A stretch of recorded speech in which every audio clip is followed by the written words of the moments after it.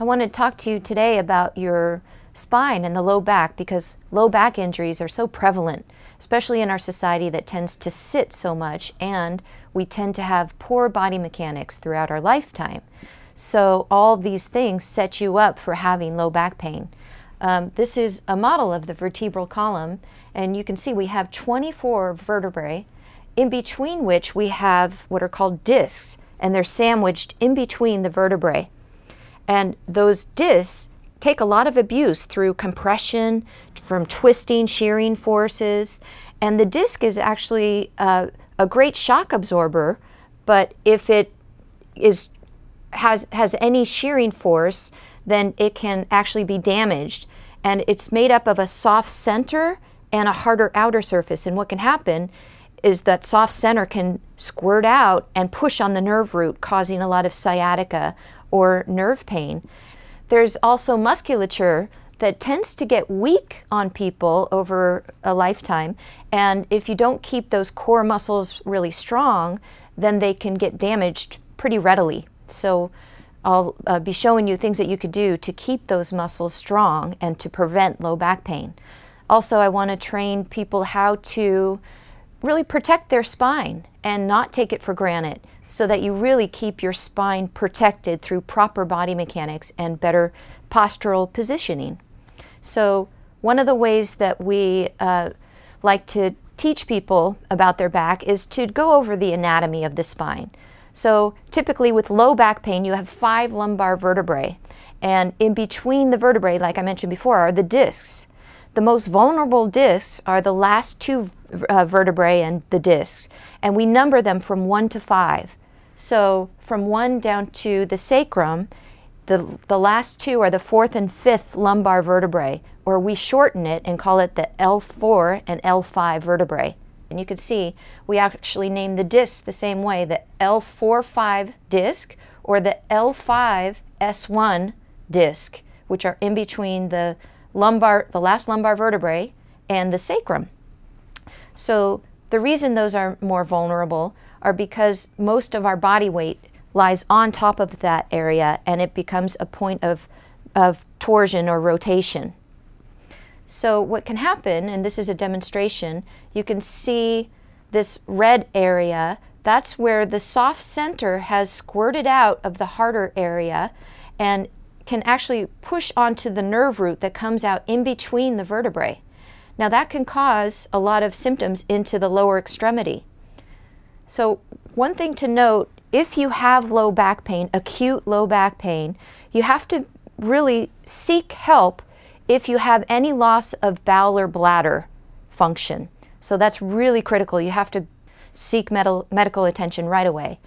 Or if it's associated with any fever, if you've had history of cancer, if you have any night pain along, not just from positional night pain, but if it just wakes you out of a sleep, or if you have bilateral leg symptoms, meaning numbness or tingling into both legs, or if you have loss of control, motor control or muscle control of one leg or both legs, you want to seek medical attention right away.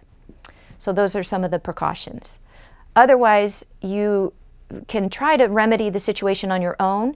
If the symptoms last, however, more than 2 weeks and they're not improving, you should then seek medical attention. So some of the things that you can do on your own to help remedy your situation with the low back pain, the combination of heat and ice works really well. So you can start out 15 minutes on a heat pack or a hot shower even, and then ice for 15 to 20 minutes right on the lumbar spine. Now this is an ice pack that we love because it's very pliable, so it would be very comfortable to lie on.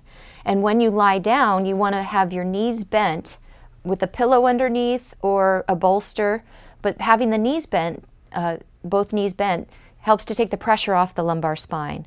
So this is a great ice pack. Nothing too firm or hard that'll be too uncomfortable in your low back.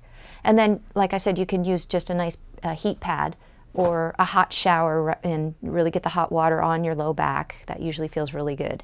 But you always want to end with the ice because the ice is such a great local anti-inflammatory, and it can really help to dissipate some of that heat or inflammation in the lumbar spine.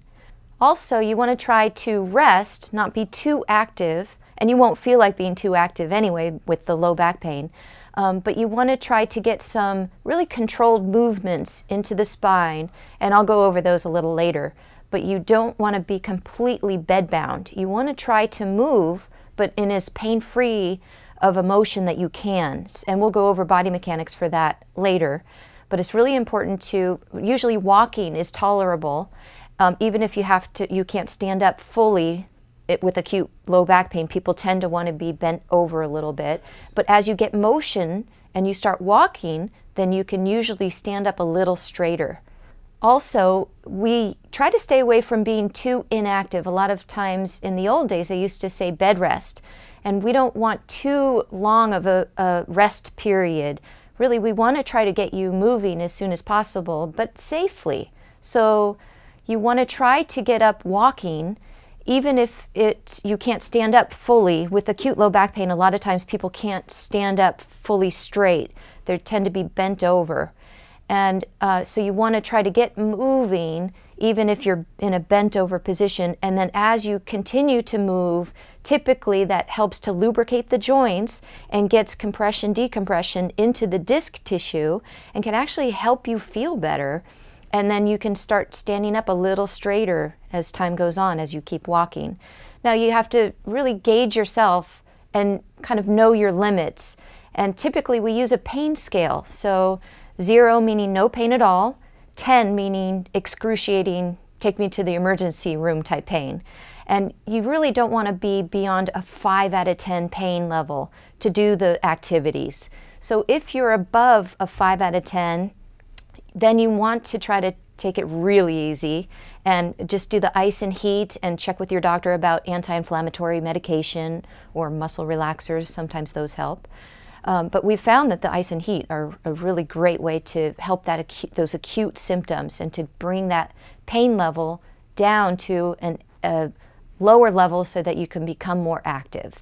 These are all just strategies to give you, but it's really important to consult with your physician if you have low back pain. And a lot of times they can, come up with the heart of the matter and figure out what's going on with your low back, especially if you've had recurrent back pain. And they can also prescribe physical therapy, which can give you strategies on prevention, similar to what we've discussed here today, but more specific to your diagnosis.